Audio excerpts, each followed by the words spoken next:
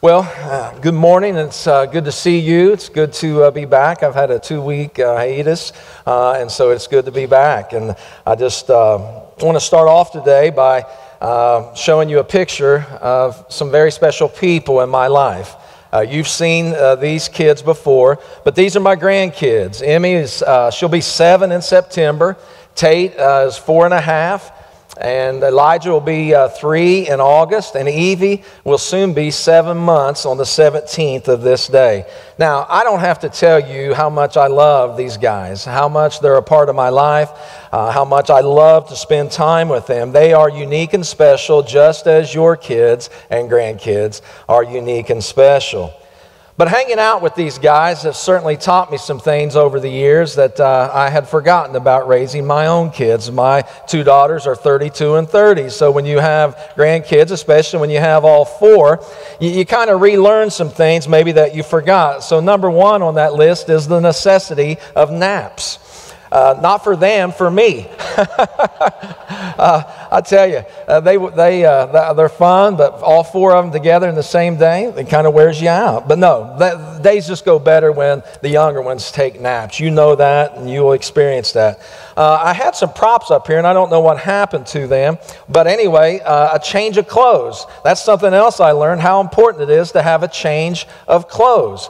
Diapers, specifically, in the diaper bag. You only have to make that fatal mistake one time before you make sure you have a change of clothes and plenty of diapers. The power of 5 ounces of milk. Amazing. You know, up in Ohio, my mom lives up there, and so I go up there to see her and take the kids up when I go. But I made that fatal mistake, I think it was with Tate, one time. I didn't take enough milk, and it was a long ride home. Also, they've taught me about schedules and plans. Just interruptions happen. As I said, going up to Ohio, there's several times that I want to get back. You know, I'm the guy and I'm wanting to get home. And just if they have to go to the bathroom, you can hold it till we get home. But no, sometimes you got to stop. You got to stop and go to the rest area. You got to stop and go to the gas station. You got to stop and feed them because they're not on my schedule of feeding. I'm on their schedule of feeding, especially the little ones. And then this last one, that I think I've had to relearn is just how hard it is to share. How hard it is to share. For whatever reason, sharing, do you notice, does not come natural. It's like we're born with this instinct, mine. I'm not going to give it away. You know, and it's not just human beings that have this issue with sharing. Look at this video and see who else has problems with sharing.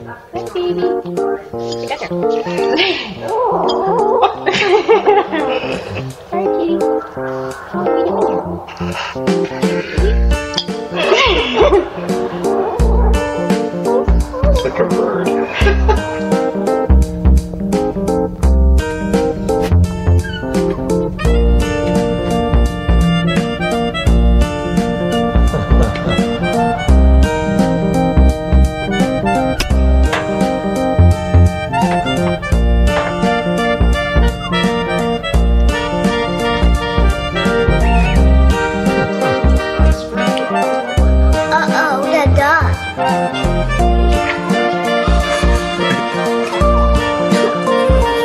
So this food.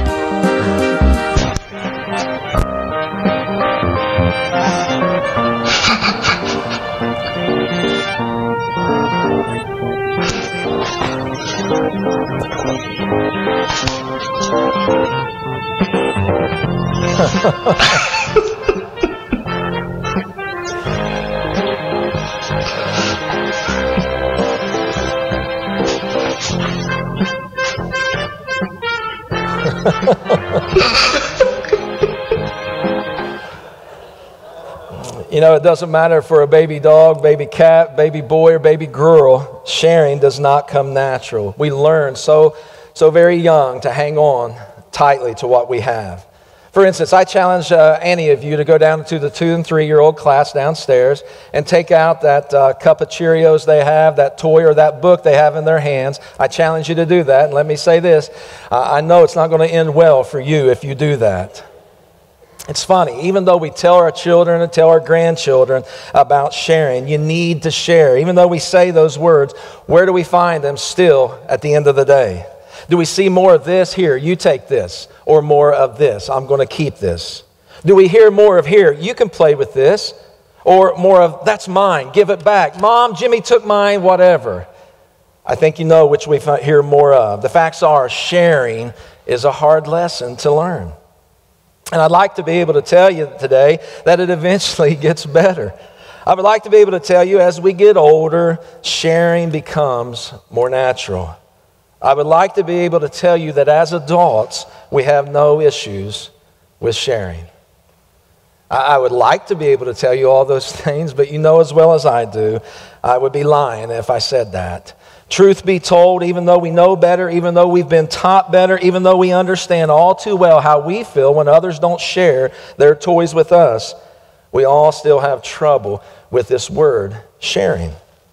And what's amazing is this issue of sharing is not just exclusive to those outside the church. Those in the world, you could understand maybe why they might have a problem with sharing. But for us who have been enlightened, for us who have the Holy Spirit within us, within the church, for those who are followers of Christ, we too have issues with sharing. Sharing is just as much a problem inside the church as it is outside. You need a few examples? Let me give you a few. For instance, where we sit on Sunday mornings. Have you ever got mean mugged by somebody because you took their seat? Maybe you've had somebody come up to you and say, "You're in my seat." And that goes well for visitors and guests, doesn't it? Yeah, they want to come back. How about our classrooms? How about our Sunday school classrooms? A lot of people, believe me, I've had more issues with this here with classrooms at Broadway with any church than a lot of other issues that you think I would have problems with. People don't like to share. Boy, they know if you haven't put their furniture back in the right way. Everything here is everybody's, and that's what we need to look at. So where we sit, our classrooms. How about this? How about the spotlight? We don't like to share the spotlight with other people. Some preachers don't want anybody else up here to preach because they want to be up here. They want that spotlight. They don't want to share. And certainly for me, I want to share this. That's why I have Mark preaching, Doug preaching, other people coming in preaching, because it's not about me. All right, it's about the message. It doesn't matter how old we are sometimes, not all the time, but sometimes we Christians don't like to share our toys. For instance, some people are upset because of the service times changing. Now, I just had one person mention to me this morning. Now, what I don't understand is in that we're getting out at 11:30. That's actually earlier than we're getting out anyway. You're having Sunday school at 9. Church starts at 10:30. We're getting out at 11:30. Same time, really, if not earlier. So I don't understand that. But the problem is we don't want to share. We don't want to share this. So today we kick off a new series called I Love My Church. Throughout the month of July, we're going to be looking at 4 specific characteristics which need to be on full display around this place so we can all say, I love my church. Now, our hope is that we will all better wear these 4 characteristics on our hearts, in our words that we say, and display them in our lives so that we can be the kind of church that brings joy to the Father, because a sharing church brings joy to the Father. So today we start off with focusing on the characteristic of sharing. And the reason we picked this one first is because if you think about it, if we don't do this one right, how in the world are we going to do the other ones that we're going to talk about? How in the world are we going to be able to serve others well if we don't understand sharing? How in the world are we going to be able to live in community with other people if we don't share? How in the world are we going to be able to give to others if we don't learn to share? So if we all want to be able to say that I love my church with enthusiasm, and I think that we all want to say that, if you don't want to say that, come have a conversation with me afterwards because I want to talk to you. Then we certainly have to learn this important characteristic of sharing. And why? Why is sharing so vital for the church? Let's look at a few reasons. Number one is this: sharing is vital because it puts the focus on the other person. It puts the focus on the other person. You know as well as I do that more times than not, we have to admit we are selfish in nature. Simply put, we like things our own way. I like things my own way. I got to be honest. Now, I know some people in the church, let me give you an example of this. Some people in the church have sold a business. They sold their business, and they were type A leaders. But now somebody else is calling the shots in those businesses. And it's hard. And they're still working there. Part of the contract is that they're still working for this company. And it's been hard for them because they're not calling the shots anymore. The focus is off of them and on the new person, the other person. And church, isn't that the real issue when it comes down to it? Is the focus. We don't like to share because the focus becomes off of us. As I think about sharing, as I think about how vital sharing is for us to be the church that Jesus Christ wants us to be, I think about these words from the Apostle Paul. He lays it out, I think, pretty straight on this topic of sharing when he says this: do nothing. Do nothing out of selfish ambition or vain conceit. Rather, in humility, value others above yourselves, not looking to your own interest, but each of you to the interest of the others. And I want us to look at this verse. You tell me, church, what's it say? Do what? Do nothing out of what? Selfish ambition. All right? Or vain conceit. Rather in what? Humility. How are you supposed to value others? Value others above yourselves, not looking to your own interest, but each of you to the interest of the others. You want a life verse to live out? Let this be your life verse to live out. Because honestly, it is hard, isn't it? It is hard to live this verse out. How hard is it to do nothing out of selfish ambition? In your home, at work, here at church. How hard is it to value others above yourselves? How hard is it to not look at your own interest, but always look at the other person's interest? It's tough, isn't it? It's tough to live this verse out. It's tough to remove me from the equation. And let's face it, why have there been so many issues within the church? Why have some left the church? Why have there been so many church splits? I think it comes down to these two things. People have not learned to share well. We want our own way. No matter what it is, we want our own way. So, remember, it's vital because sharing is about the other person. Number two, sharing is also vital because it's about the relationship. As we've discussed over the past couple of years, Jesus didn't just tell his disciples what to do. Jesus showed his disciples what to do. He intentionally invested in his disciples. He would take them away and spend time with them and teach them and hang out with them. He shared his life with them. And that's what Jesus did. And so fast forward to the book of Acts when we see the church begin. And look what is right there at the beginning of the church of Acts. Look at what the church of Acts was doing. All the believers were what? One in heart and mind. No one claimed that any of their possessions was their own, but they shared everything they had. With great power, the apostles continued to testify to the resurrection of the Lord Jesus. And God's grace was so powerfully at work in them, all that there was no needy persons among them. For from time to time, those who owned land or houses sold them, brought the money from the sales, and laid it at the apostles' feet, and it was distributed to anyone who had need. Now, as I think about that, can you imagine living in that type of community? Can you imagine that here we have 200 and some people here today, and that we all would just pull our resources into one pot, and that we would all live? If there's anybody needy, that we would take care of them just like we would anybody else. Imagine what that was like. Do you see how sharing was a normal way of life for the first church? You see how me was out of the equation in the first church, in this scripture in the book of Acts. And so my question is, where did it go wrong? When did it go wrong? When did it turn south? And I would say it would be this. I bet it was when people started putting their own needs before others. I bet it was when they started depending on themselves rather than the Holy Spirit, because you can't live like they did in the book of Acts by depending on yourself. That's a Holy Spirit thing, to be able to live like that. And church, let me ask you this. Could it be that we don't experience God's grace powerfully like the church that said there in Acts in our lives because we don't share well? Could that be the issue? You know, I want us here at Broadway to be a church that shares. And we have, but we have some issues. I want us to share well. I don't want us to share like the Geico commercials, just okay.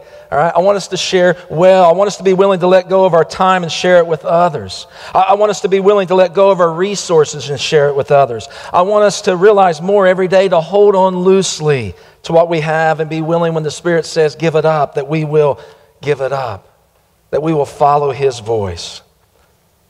So why? Why do we need to do this? Why do we need to share? Because we value relationships.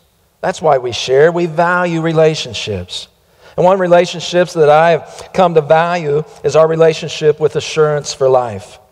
Assurance for Life has been serving the needs of young men and women in Central Kentucky who face the challenge of an unplanned pregnancy. They've been doing this since 1985. More than 4,441 children are alive today because their parents found the help and the hope they needed through Assurance. This year marked the 18th year of our Bobby Wilhoit Golf for Life. It's an annual golf scramble that we do to raise money for Assurance. 18 years.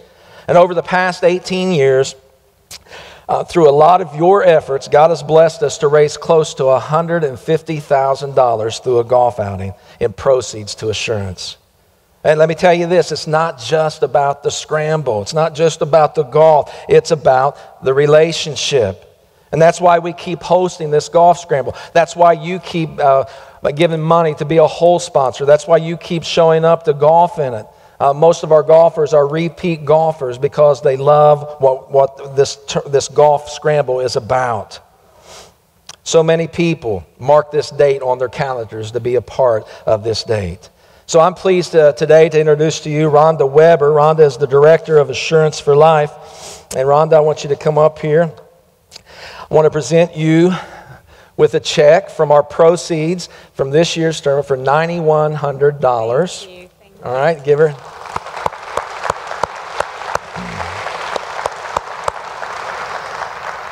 Now, most years I just present the check. Rhonda smiles, says a few words, and goes home. But because of our relationship, I wanted to give Rhonda a chance to explain to you, because we share with her what Assurance is able to do in sharing with others. So I'll give Rhonda some time here to talk about that.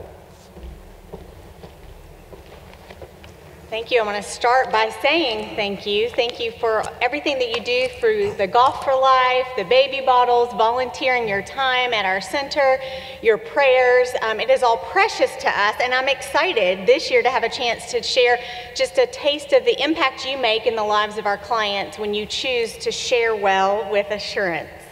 I could go on for days, so I made myself a few notes of just the first things that came to mind about the difference that your sharing makes.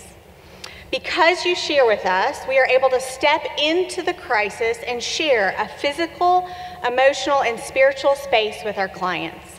Sometimes the most powerful thing we can offer them is to be with them in that storm so they do not have to pass through it alone.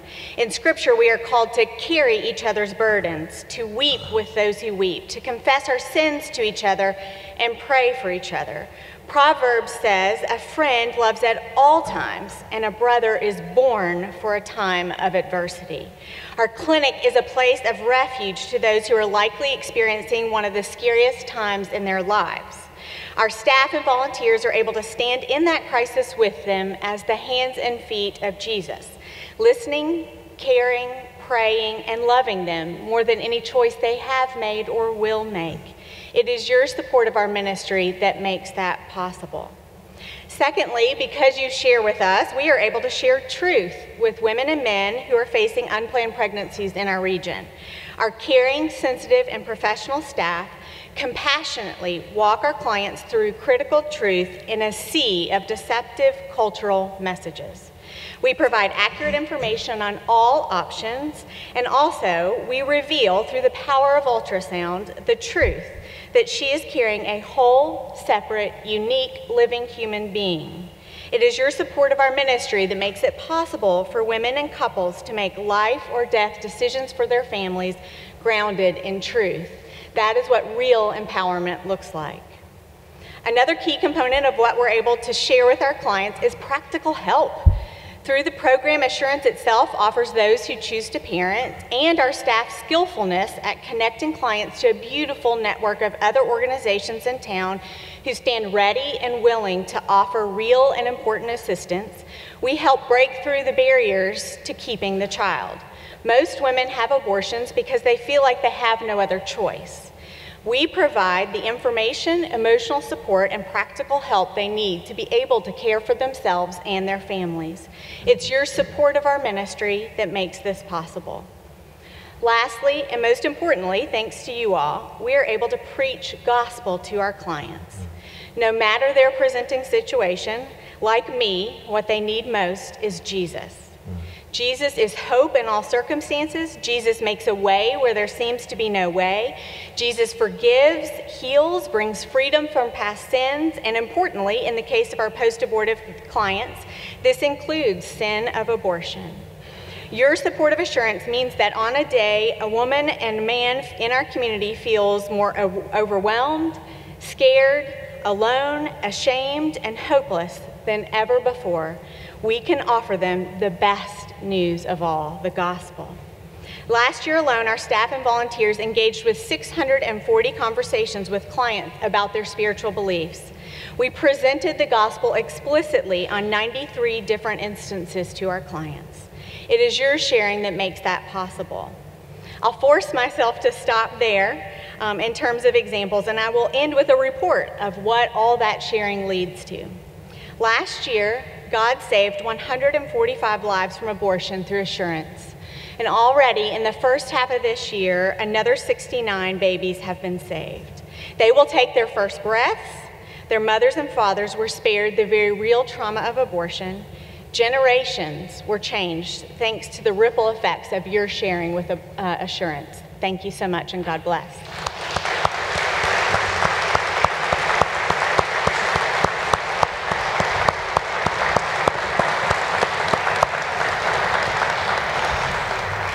So do you see how sharing is vital because it's about relationship? The last thing that I want to talk about this morning is sharing is vital because it ultimately shows love, our love, to the world.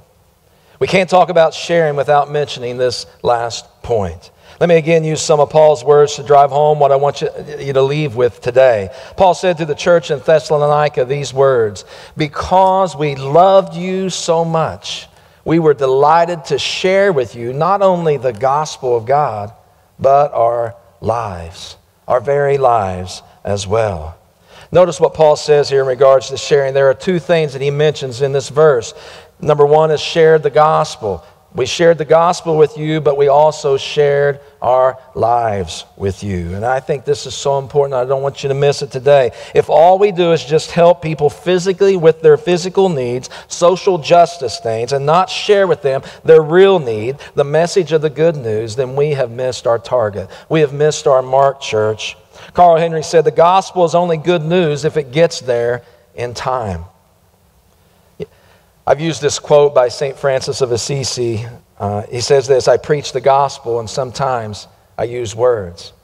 Now I understand the depth of what he meant there. I understand what he was trying to portray.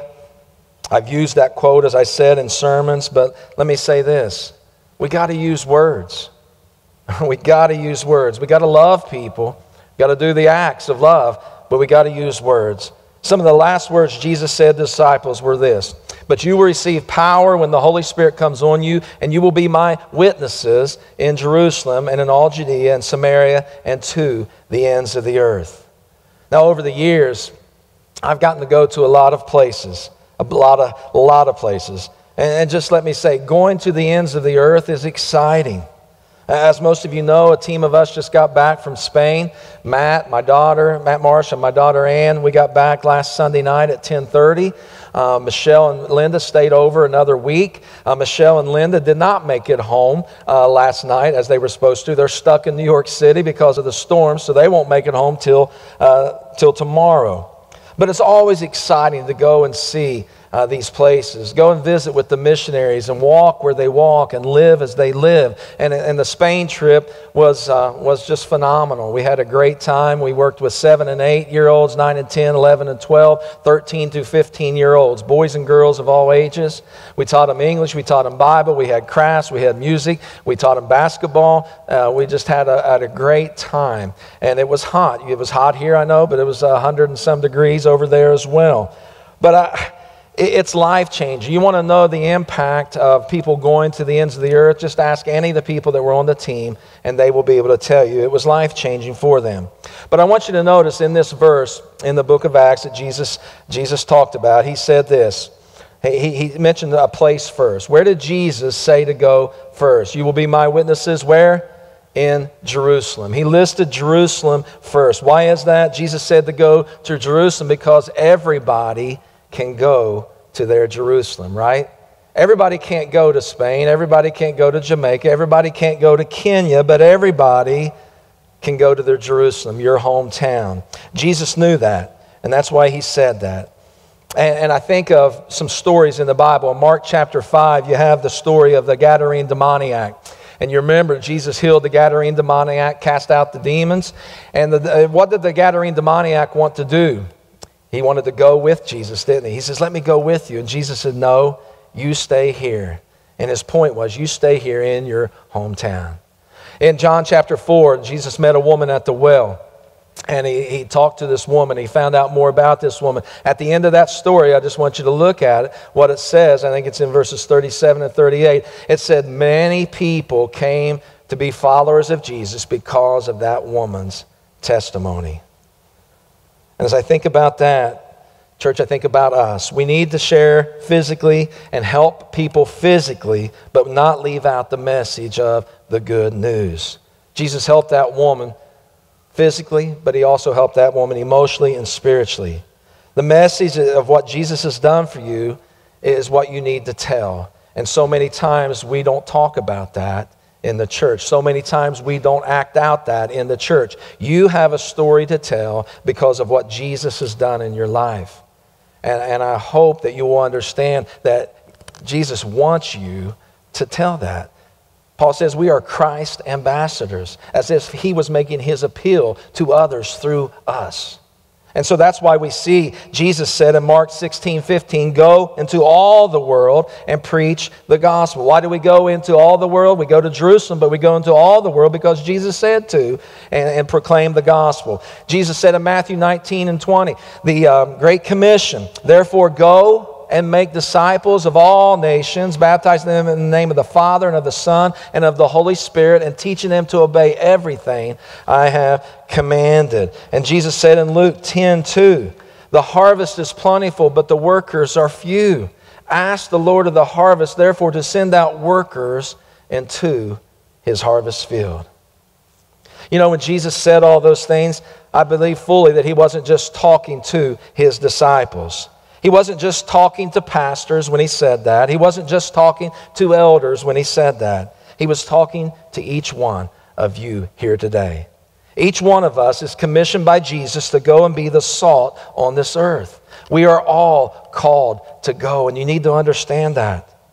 Tim Harlow, pastor of Parkview Christian Church in Chicago, he reminds us of this crucial point when we talk about being the salt of the earth. He says salt can't work unless it's correctly applied to something that needs it, right? Mashed potatoes, we put a little salt on. He says not enough salt and it's bland. Too much salt, though, together in one place is at best useless and at worst disastrous. We're not supposed to clump all the salt, all of us, up into one place. We're supposed to go. Do you understand that analogy today? Let me ask you, when was the last time you thought about the eternal destiny of the people around you? As you go to the store, at Kroger, Walmart, as you go to Waffle House, Cracker Barrel, wherever you go to eat, as you go to the gym, you realize right now that our country makes up one of the largest mission fields in the world. The sad truth is that other countries are sending missionaries to the United States. There are roughly 195 million people who don't go to church right now, right here in our own country. The percentage of Americans who don't claim any kind of religious worldview has gone from only 15% in the 1950s to 60% in 2010. That's quite a jump, isn't it? So let me ask you, do you know your neighbor, your lost neighbor? Do you know the waitress that where you go to work to eat? Do you know your coworker who's lost? They need you. They need to hear the message of the good news of the gospel of Jesus Christ. And God has put you in that perfect position to be able to tell them the good news. And so let me encourage you as we close out today to pray this prayer just every day and see what God does with this prayer. Pray, Holy Spirit, I pray that you would put somebody before me this day who needs to hear about you and the life-changing message of the gospel, and help me to be faithful to speak those words to them. Would you pray with me? Father, I thank you so much for your word. God, I thank you so much that for you sharing with us. God, you didn't have to. This whole subject of sharing and giving what is yours to others. It's exactly what you did. You didn't have to give us love, but you did. You gave us a great love. And it was just such an example was given to us in your Son through what he did on the cross for us. Jesus said you lived this life. You were not about yourself, but you shared everything with others. As we see in the book of Acts, as the church started, we see the importance of sharing, how it started out to how it is now. Father, help us to see the importance of removing ourselves from the equation and allowing you to come in and to fill that selfishness with selfless love.